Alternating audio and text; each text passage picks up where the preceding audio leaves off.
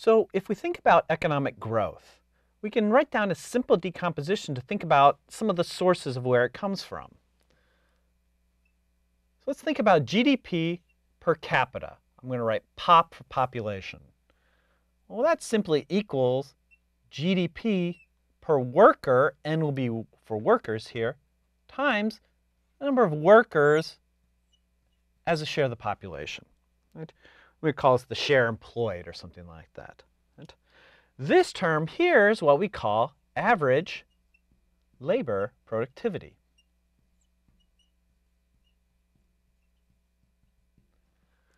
Now to think about how these things might evolve and then therefore affect GDP per capita, our main measure of economic outcomes, right?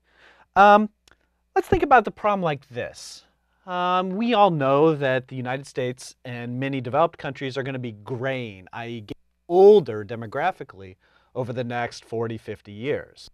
So what would be the impact of that, maybe considered in light of this simple decomposition? So let's imagine we have 2 years, 1960 and 2004. Right? And in 1960, let's say our average labor productivity, Y over N, right, is 38,000, these are actual numbers, I should say, $38,034. And then in 2004, sorry, that was in 1960, I meant to say. In 2004, it's $77,858. Okay. Well, let's also imagine that the share of the share of the population that's employed, or N over POP, right, in 1960 is 36.4%. And now imagine in 2004, it's 47.4%. I'll give you a second to think about why this percentage might have increased over time. Main reason, presumably, is simply that women moved into the labor force in much greater numbers between 1960 and 2004. So here's the problem.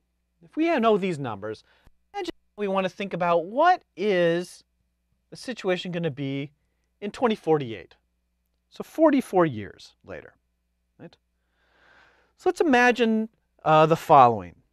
Over the next 44 years, let's say the share of the population that is working, okay, returns to the 1960 number, okay? So that in 2048, we're back at 36.4%. As population ages, more and more people retire, there's fewer, fertility continues to fall, and fewer people are born, that we end up with labor force participation that's much, much lower as a share of the population. Right? Back to the original level here. Okay? If we think that labor productivity increased same percentage terms from 1960 to 2004 as it will do between 2004 and 2048, right? This allows us to back out exactly what is GDP per capita expected to be in 2048. But to get there, we need to fill in a couple in what we know. Okay? First off, we could ask ourselves, well, okay, given these numbers, what is GDP per capita in 2004? Well, applying our formula right here, we can simply read it off the numbers we have here, right? And that, I'll simply 77,858, right, times 0.474, or roughly speaking, it's $36,904. So in 2004, GDP per capita was approximately $37,000. Right? So that gives us one number. So what is GDP in 2048? So in 2048, that's how we calculate GDP given these numbers.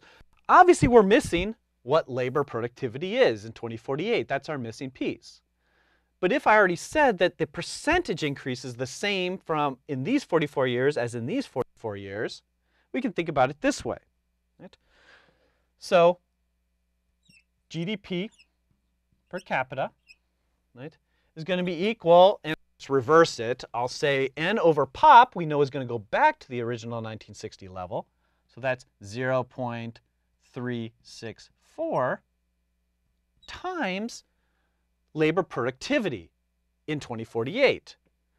We can think about that as simply a percentage increase of the same amount from 1960 to 2004 applied to the next 44 years. Right? So how is an easy way to write that down? Well, I'm going to work down here now. It's that initial level, 77,858, times, and an easy way to think about the percentage increase is just 77,858 over 38,034. That gives us, if you just do this simple math, at the end of the day, 58,014 as GDP per capita in 2048. Right? So again, this piece right here is giving us labor productivity in 2048. So when we think about the grain of America, it's not that the fall in labor productivity is going to decimate GDP per capita as long as productivity continues to rise over time. And as we discuss in class, there's a number of reasons to think labor productivity will continue to rise.